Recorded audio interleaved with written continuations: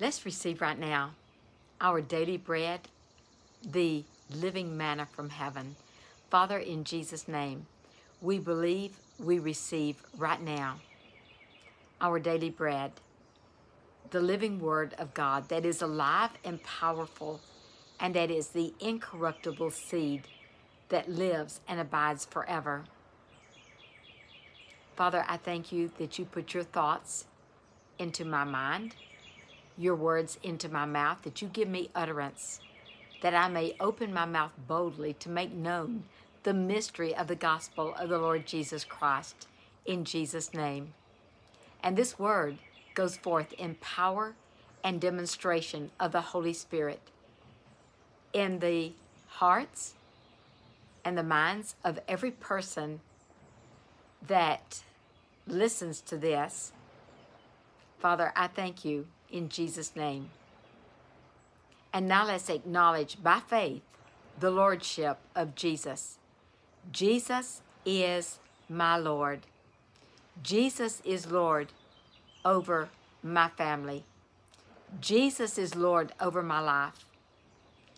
Jesus is Lord over my nation, and Jesus is Lord over the nations of the earth. And now let's confess over ourselves.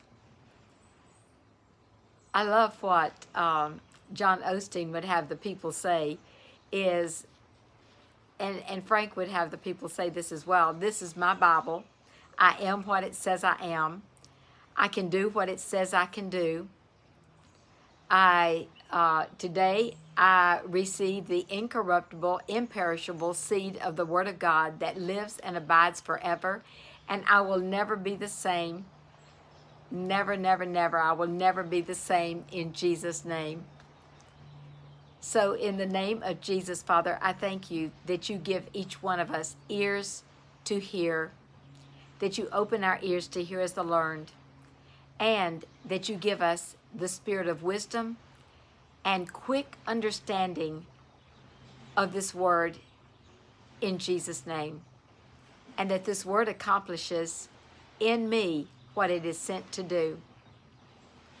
So the foundation that the Holy Spirit has been giving us is Mark chapter 4, the sower sows the word. And this is the mystery of the kingdom. He said, if you understand this, then you understand the kingdom. So he taught us about the sower sows the word. The word is the seed. And the word is what Satan is after. Because he said in Mark chapter 4, he says that the fowl of the air came to the word that was sown on the wayside, and they ate up the seed.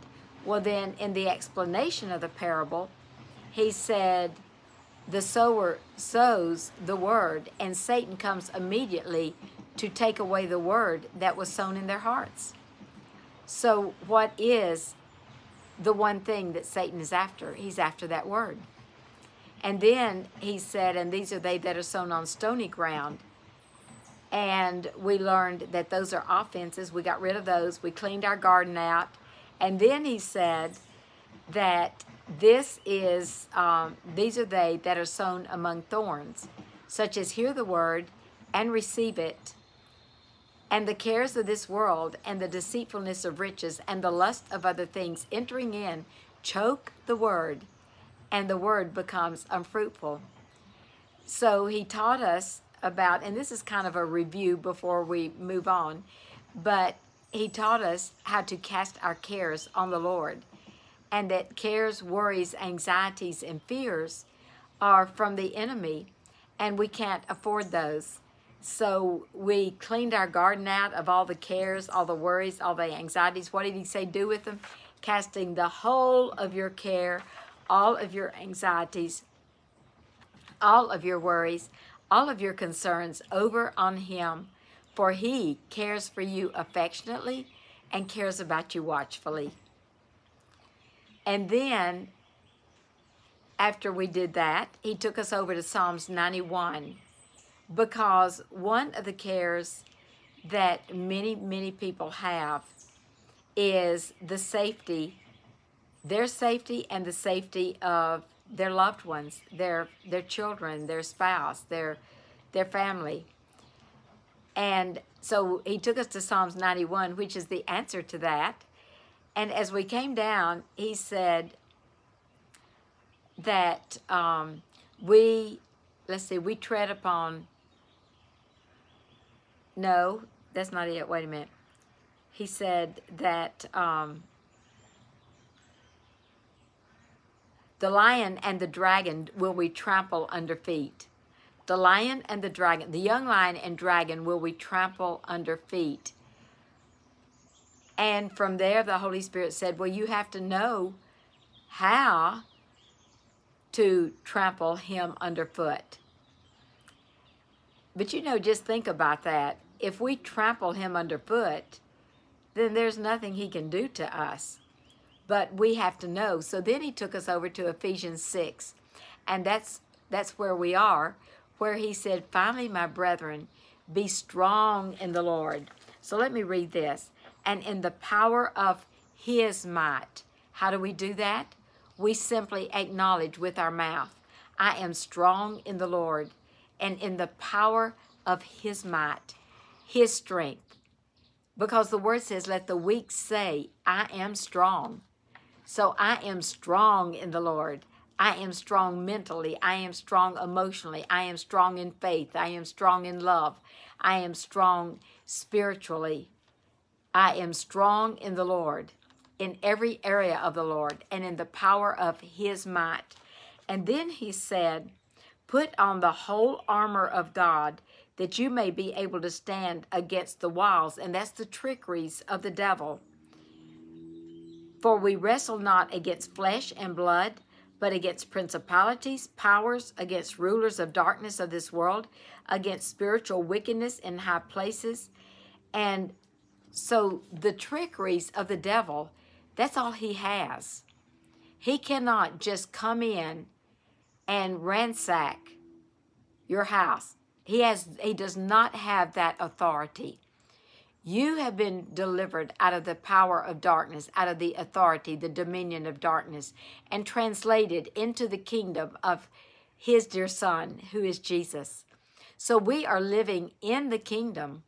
That's where we reside. That's where we abide, is in the kingdom of God. So if we are in the kingdom, then why do we have to do anything with the devil? Because, like Peter said, he is as a roaring lion walking about seeking whom he may devour. Who gives him permission to devour them. But all he has is lies. He is a liar. He is the father of lies. He has deceit. The word says that, I believe this is the way it says it, the old dragon that deceived the whole world. So he has lies and deceits and trickeries. And we've learned about some of his tactics. One was unforgiveness. One is strife, offenses. All of these things are his tactics. Fear is another tactic of his. He is fear himself. So fear doesn't belong to us. But he says to put on the whole armor of God, that we may be able to stand against the trickeries of the devil. And so that's what we're doing, is putting on the whole armor of God. Wherefore, take unto you the whole armor of God, that you may be able to withstand or overcome in the evil day, and having overcome all, to stand.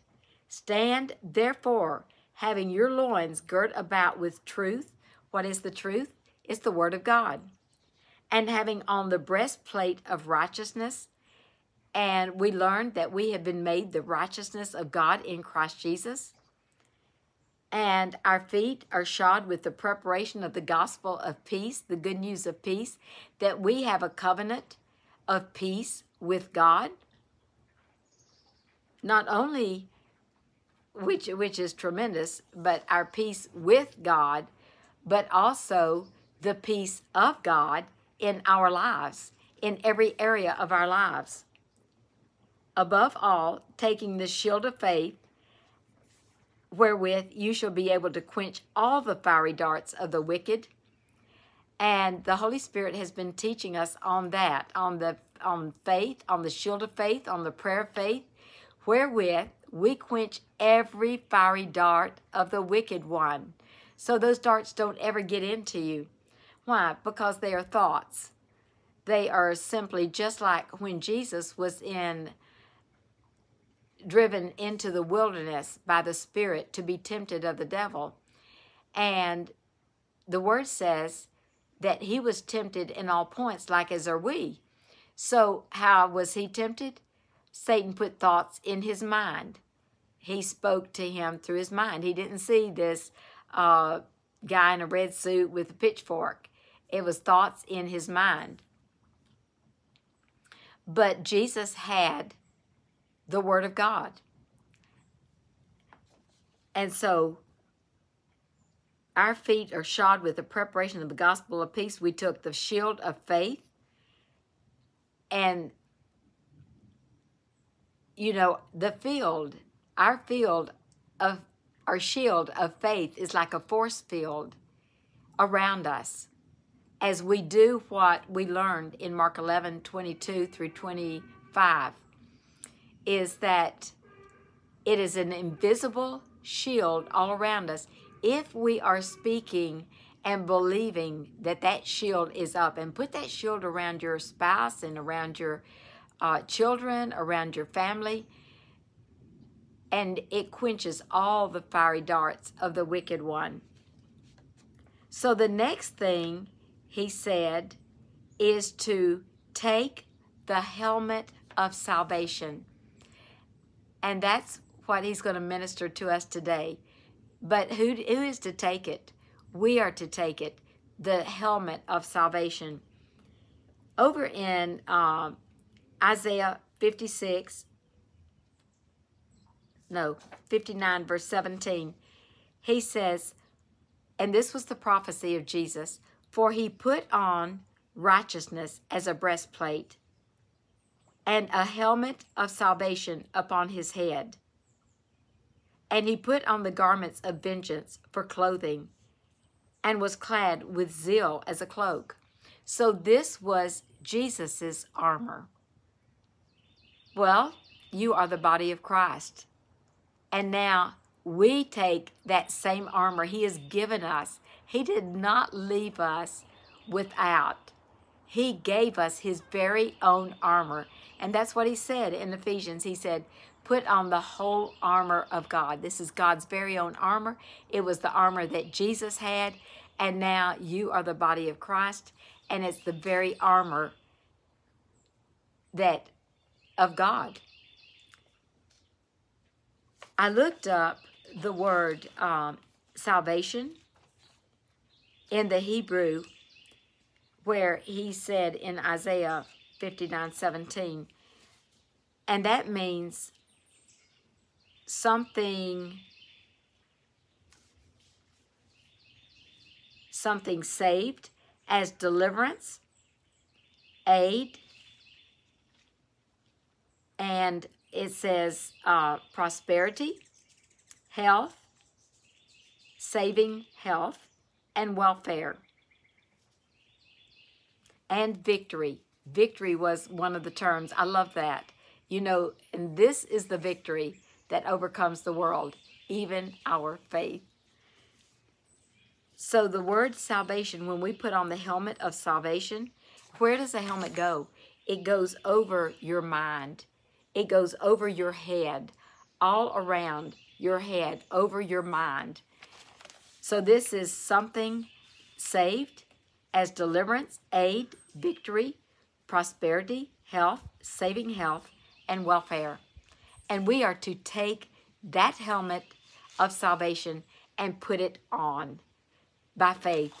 It is an invisible helmet, but it is a real helmet to cover your mind. Praise God. You know, the word also tells us, who hath known the mind of the Lord that he may instruct him? But we have the mind of Christ. And in Philippians, I believe it's 2, he said, let this mind also be in you, which was in Christ Jesus. But we take that helmet of salvation unto us. So let's just do that right now.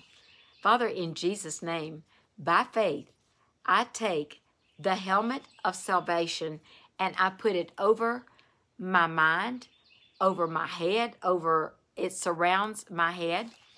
It surrounds my mind in Jesus' name.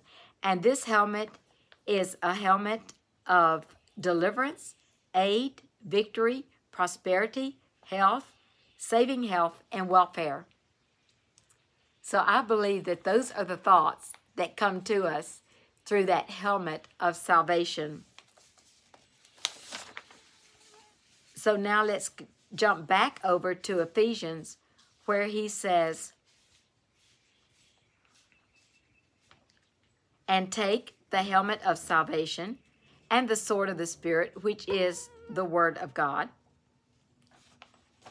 And in Ephesians, I looked that word up, the word helmet up in the Greek, because you know the Old Testament is in Hebrew, the New Testament was written in Greek.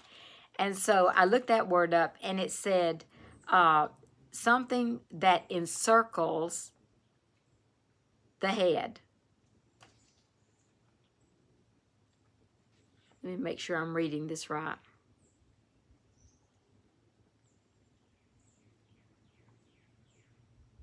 Yes, something that encircles the head. So as we take that helmet of salvation, then it totally circles our head. Like I said, it's not like those metal helmets that you see from the Roman Empire. This is a supernatural helmet from God, and it's the helmet of salvation. So also put that on your children, put that on your spouse, and as you've taken the rest of the armor up until this point, then add this part of the armor to it. And he said that you may be able to overcome the trickeries and the deceits of the wicked one. This is something that God has given to us that we need to embrace and take and realize the value of it. So tomorrow we will take unto us the sword of the Spirit, which is the Word of God. Well, remember all day, Jesus is Lord. Thank God for this word, and thank God this word is enlightening our understanding and is giving us victory in every area in Jesus' name.